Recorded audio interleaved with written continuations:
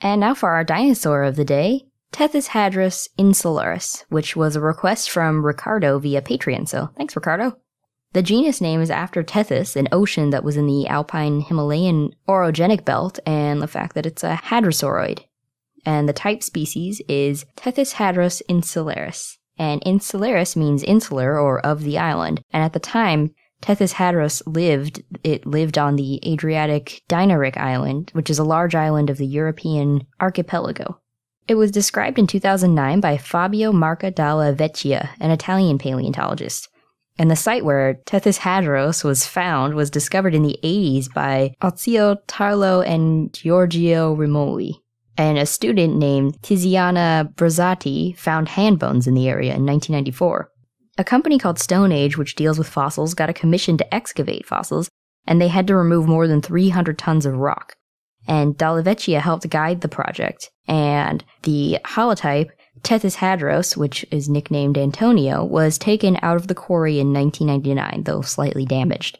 6 other Tethyshadros specimens were found, though one fell apart during excavation, and another one there were only 4 limbs found. Tethyshadros is a hadrosauroid that lived in what is now Italy, and in 2009, Fabio Dalla Vecchia named Tethyshadros in a paper in the Journal of Vertebrate Paleontology called Tethyshadros insularis, a new hadrosauroid dinosaur, ornithischia, from the Upper Cretaceous of Italy.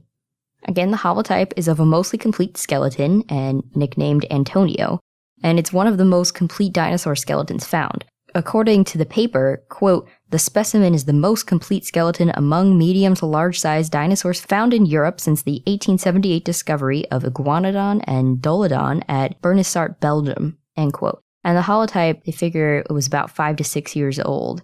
It has a mix of derived and primitive features, and it was about 13 feet or 4 meters long and weighed 770 pounds or 350 kilograms. It had a large elongated skull and a short neck and tail and long legs. It was possibly a fast runner based on its long legs and not having too many toes. And Dalla Vecchia said that it's small because of insular dwarfism. And insular dwarfism is when animals are on an island and they have limited resources, so they become smaller over time. Dalla Vecchia said that basal hadrosauroids were probably island hopping from Asia, which is how Tethyshadros ended up on an island in Europe. He doesn't think that it comes from European or American hadrosaurs. So over time, sea levels may have changed and lands moved around, making it possible to island hop. And the Tethys Ocean covered most of southern Europe at the time. Tethyshadros had a serrated snowplow-shaped beak, not a duck-like beak as hadrosaurs are known for, and this upper beak was pointed. It's unclear why the beak looked the way it did. It could have been for display or grooming or biting certain types of vegetation. The fossils are now at the Civico Museo di Storia Naturale di Trieste.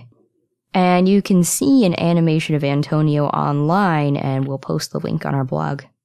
So, Hadrosauroidea, which Tethyshadros is part of, is a superfamily of duck-billed dinosaurs, or hadrosaurids, and dinosaurs more closely related to them than Iguanodon.